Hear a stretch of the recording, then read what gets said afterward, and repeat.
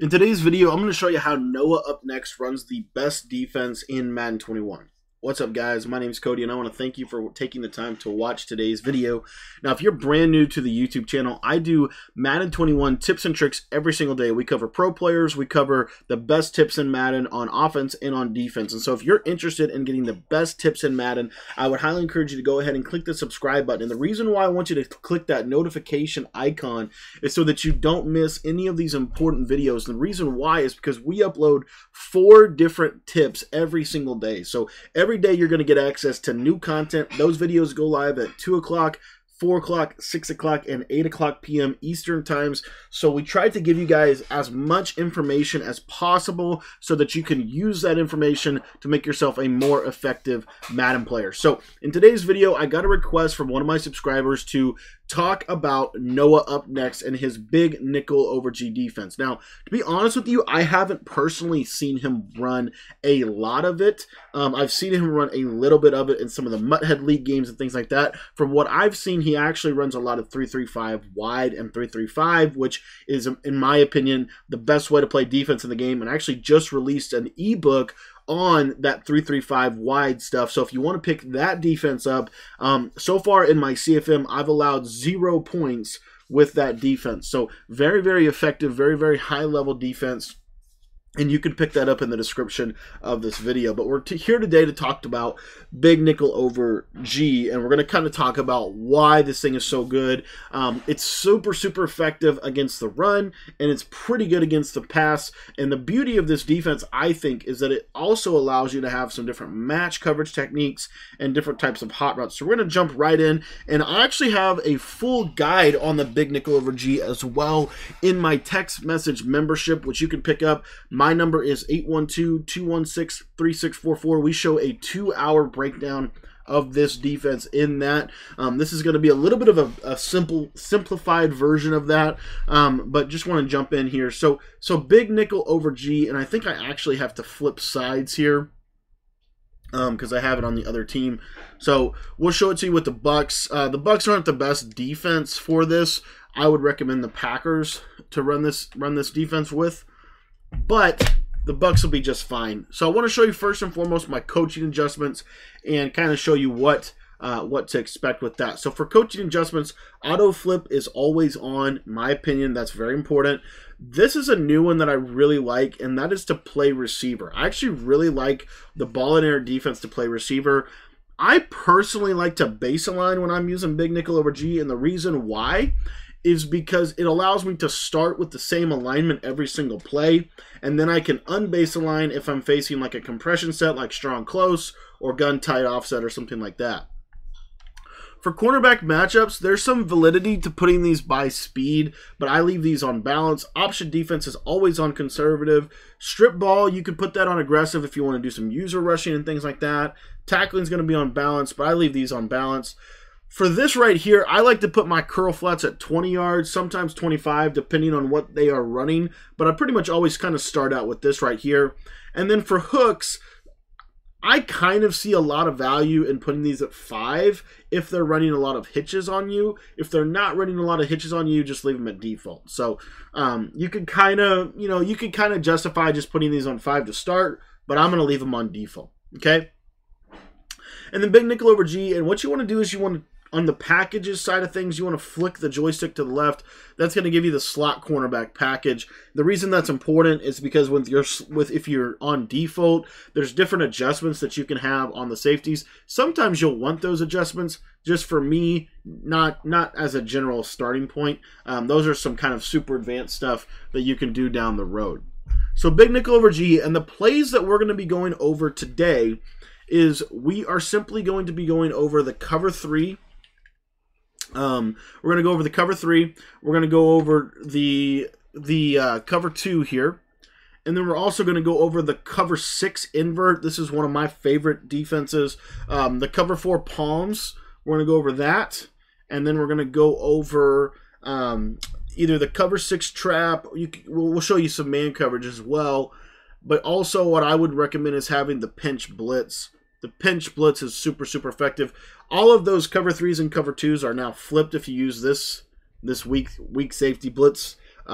formation right here, or weak safety blitz type of stuff, I would recommend as a general rule kind of sticking to the SS Blitz 3s and the SS Blitz 2s as your base plays. So pretty much every play I'm either going to come out in SS Blitz 3 or SS Blitz 2. I like SS Blitz 3. I think cover 3 is a little bit better of a base than cover 2 is, at least right now. So we're going to go with SS Blitz 3. And offensively, we're just going to show this against just a spread offense, just kind of show you some different things with it and how this is just a really, really, really tough little defense. I'm going to show it to you against kind of my favorite offense, which is the spread. But literally your base look, you're going to do this every single time. Every single time you come out, your first immediate adjustment is always to show blitz. And the reason why is because you're going to bring this safety down in the box. This now gives you the ability to be able to blitz from your safety position. I think that is super, super valuable. The other thing that I really like about that is if, let's say they run a streak on the right side, like if they run a, let me just show you like a slot streak. Like let's say I put Lewis on something like this and try to hit them up the seam. You're going to notice that this is going to basically bag it. There's no way for them to hit it. You're going to be able to stop that. The next thing you're going to notice is I always like to show or pinch my defensive line. And the reason I like to pinch my defensive line is primarily because it's going to help me with run defense. It's not necessarily, I mean, it does help a little bit with blitzing, but the primary reason is for what it can do for you against the run. So when you know your opponent's running something like an inside zone, you're going to stand kind of right here with Levante David. And if he calls inside zone, this should be locked up, as you can see right there. We're able to stuff it. Okay? So you're going to be able to stop inside zone. The next thing that you're wanting to look into is what do you do as far as like drops, base coverages, all of that stuff. Well, if I audible here to the cover 3, you're going to see that cover 3 is kind of the play that I will sit in for the majority of the game. But one of the things that you're going to notice here is the strong side of the formation, it doesn't necessarily call cover 3 to that side. So, for example, let's say that let's say that in a spread 2x2 set, the strong side is actually the right side. So if they were to throw a streak route, like let's just say they would do something like this against this cover 3, I'd have a chance to hit that streak. Obviously, if I don't drop that yellow. So if I'm playing Mabel coverage or something like that to the backside, then I can put myself in a little bit of a dangerous situation. So you always want to user the yellow zone that is opposite of that that player. So for example, right here, you're going to see that I'm always going to user this yellow zone. So we're going to Mabel that right there. But I'm going to go right into this pocket. And the reason why is because I'm super, super concerned about this streak to the right, especially against the spread look. So if they run a streak, like that's my guy to go guard. Okay, that's kind of how I like to explain this. There's two primary ways to get pressure from this formation, and they're relatively simple. Basically, what you can do is you can blitz from the edge, or you can blitz from the edge. You can blitz from the edge on the left, you can blitz from the edge on the right. So, like right here, what you'll see is if I want to blitz off the right edge, right, all I'm going to do is pitch my line, crash it out, and then I like to QB contain. You don't have to QB contain, but I like to. Just helps the pressure. You see there, you're going to get left edge heat. So you got left edge heat coming that direction. Now, if you wanted to send pressure off of the other side, I would recommend doing that out of the cover 3 sky as opposed to the SS Blitz 3. But what you'll see here is I'm just going to blitz that safety, and you might want to like just throw him off the side of the line like that. That's what I like to do. And it's the same thing. You're just going to crash your line out. Pinch your line, crash it out, blitz that safety there. It's super simple and super effective, as you can see right there, getting instant pressure. So you have two kind of primary ways of sending pressure. One other thing I want to show you is a user rush. And you could actually user rush off of both edges. So as long as they're in a zone, if you ever wanted to kind of maybe bluff something, right? Maybe you bluff this look right here. And they're going to think that you're usering on that middle linebacker, but realistically you're using on Murphy. You see here that I can user rush right in off of the left. I can also user rush right off of the right. So if I go to cover 3 sky once again, pinch my line. I don't like to pinch the linebackers. You can. There's some validity in pinching the linebackers. I personally don't like to do that. But if I bring this guy now, as you'll see right here, user rush right off the edge. Those are 5-man user rushes off of both edges for you. And the beauty of that is sometimes you can actually, especially if you have a good user, grasp of everything, you could maybe spy Sue. You could play kind of a Mabel coverage here on the right, and then maybe throw this guy into like a deep blue. Maybe this guy goes into a hard flat, something like this right here. Could be some adjustments that you could do out of it, so you kind of keep everything tight, and then you run your user rush. And as you see right there, I mean, it's instant pressure. You can get right in. So all I'm doing is, and I'm not putting you don't want to put your user on a blitz. It's really the only thing you need to know.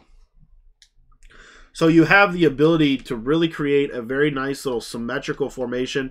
One thing I would recommend with this guy is always moving him this direction.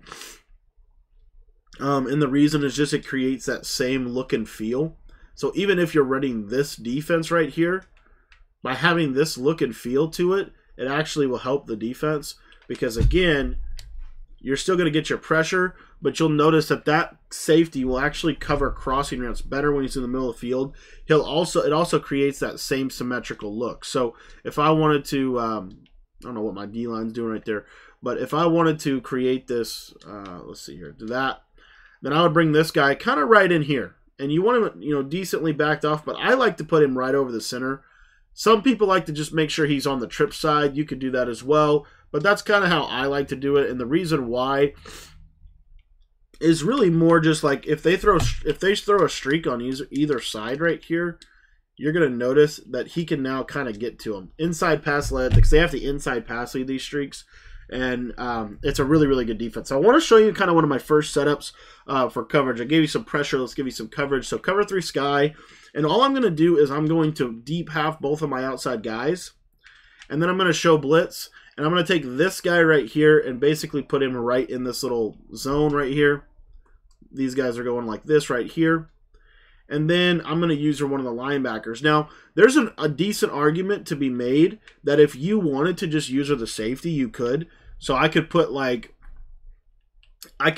linebacker on the right in a deep half, or a deep third, I'm sorry. And then on the left side, I could basically create, kind of a makeshift cover 3. So something like this, like that right there. And then basically just make sure that the right side, if there's anything that goes crossing routes to that right side, then I take care of that myself, kind of thing. So you'll see right here, this is kind of the look and feel of what we're going to be able to create. So essentially, you have Mabel coverage, right, with that hooker on the left for the slot streaks. So the only thing you got to take care of is the right side. The one thing that's really nice about the big nickel over G is the sheds are absolutely ridiculous. You get really, really good instant sheds from your guys pretty much all the time in this defense. So that's another front that I really, really like. Let's talk a little bit about cover 2.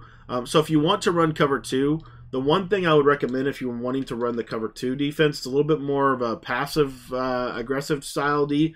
I would just recommend making sure you don't show blitz when you run cover 2, unless you really you're sure they're not going to run a slot streak on the outside or something like that. So you'll see right here, something like this. This is a really, really good run defense. It's one of the better passive run defense in Madden. You see this gap typically will open up and you're able to shoot right through. Wasn't able to do that right there, but we'll show you that a little bit. We'll show you that one more time here. So again, if you're facing a lot of runs, the Tampa 2 is really, really good for stopping the run. You can also stop the pass with it a little bit. As you see, those sheds are darn near instant. Like you're gonna get really, really quick pressure. Even though you might not be trying to. I never really very rarely do I blitz out of this because of how good these sheds are. These sheds are going to get you pressure in practically like 3 seconds at the most normally. So the sheds are going to really work well for you. But from coverage standpoint, out of cover 2, this is kind of one of those defenses that you can work with. And all I like to do is, again, I take David, I'll put him in this deep half. I'll literally still move this guy over. You notice that the outside guys don't come down. So what I like to do is put these outside guys in soft squats, because if they run some type of streak, let me show you that. So if they run a streak, you'll see here that my guys, you see how he can beat it because the safety's on the line of scrimmage. So that's just something to understand and recognize, and you have to be kind of mindful of that. Man coverage, it's all kind of the same. You're just doing everything from a 4-down lineman set. So if you're in man coverage, this cover 2 man works really, really well. What I would recommend doing is creating a cover 1 with a 3-man rush, so something like this right here, and then taking the lineman that's on the side of the running back and manning him up on the running back. This right here is a really, really good coverage. Cover 2 man, you know, they're off coverage, but they get really nice little animations. And as you can see, you're able to get really, really quick pressure. So those are some things that you can do from big nickel over G. Cover 4 palms from this. I actually really, really like to just deep half these guys, and I know it doesn't make a ton of sense, but it just, for me, it helps a lot. This is a defense that I like to go to, you know, basically if they're attacking the sideline, if they're running corner routes a lot or things like that, I'll go to something like this. You'll be surprised at how well these little inside quarters will play stuff. And again, the sheds are super, super effective. So that's kind of honestly what I do. And again, I don't really, you know, a lot of it's adjustments, you know, so you're going to adjust to whatever they're doing. But what I like about this formation the most is the fact that you have the freedom to do something like this and create this look right here and still keep a relatively basic look. Nothing really to be concerned about from the offensive side of things. Like they're not super, it's a super safe defense. It's a bend but don't break defense. That's the bottom line. And you're doing yourself a disservice, in my opinion, if you blitz more than 30% of the time this year, because the sheds you'll get from this are absolutely insane. So, and the run defense is really, really good. If you want to pick up our full run defensive tutorial on this, shoot me a text message. My number is 812-216-3644. Thanks for watching this video. Hope you enjoyed it. And if you have any questions, you can shoot me a text as well.